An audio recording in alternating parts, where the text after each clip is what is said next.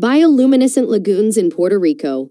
Bioluminescent lagoons in Puerto Rico are a phenomenon of nature where living organisms called dinoflagellates produce a special enzyme that glows in the dark when disturbed. Its unique blue glow creates a magical experience. It is a unique phenomenon that can only be found in certain parts of the world, including Puerto Rico. The bioluminescence is a result of planktons that emit a fluorescent blue-green light when disturbed.